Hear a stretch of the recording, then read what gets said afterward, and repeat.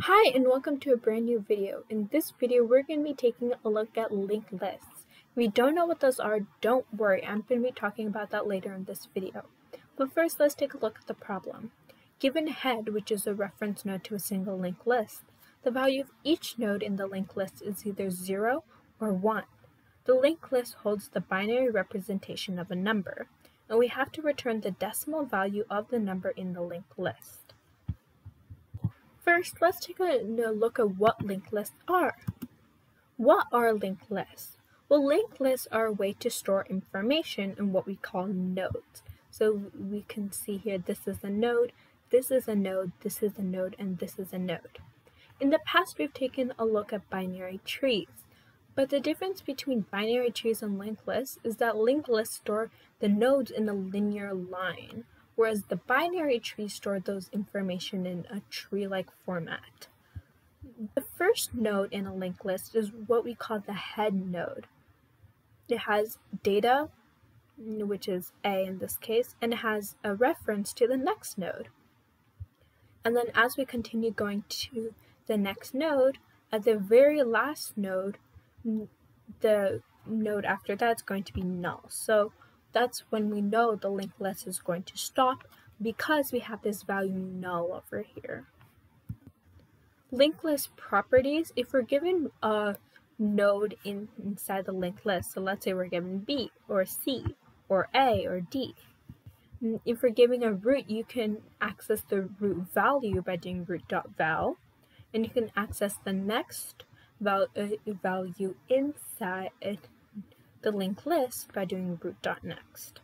Now that we've learned that information about linked lists, let's see whether we can solve this problem that we were given. First, what we need to do is we need to see what value is stored here.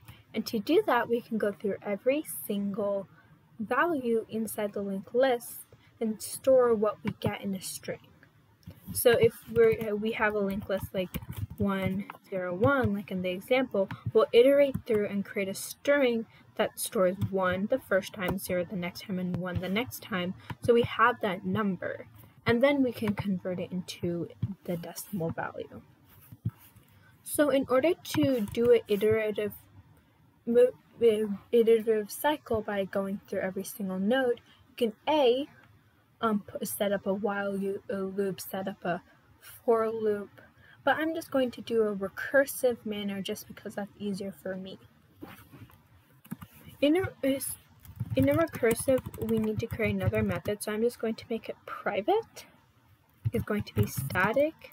It's not going to return anything, and I'm just going to call it iterate, and it only takes in one parameter of a list node. Don't forget that if you want to run this program yourself, don't forget to create the list node Java class, and that just is going to be that node in every position. Inside the iterative cycle, there's two conditions. Head is null and head is not null. Or if node is equal to null, then we return because we don't want to continue. If this node's not equal to null, that's what we want to consider. First, we need to create that string that's going to store the binary number. I'm going to create that string up here, and I'm going to call it binary num. In the actual method that's going to run our entire program, I'm just going to make binary num equals to an empty string. Now, because we put the binary this variable up here, we can set binary num equal to, we can plus equal the node.val.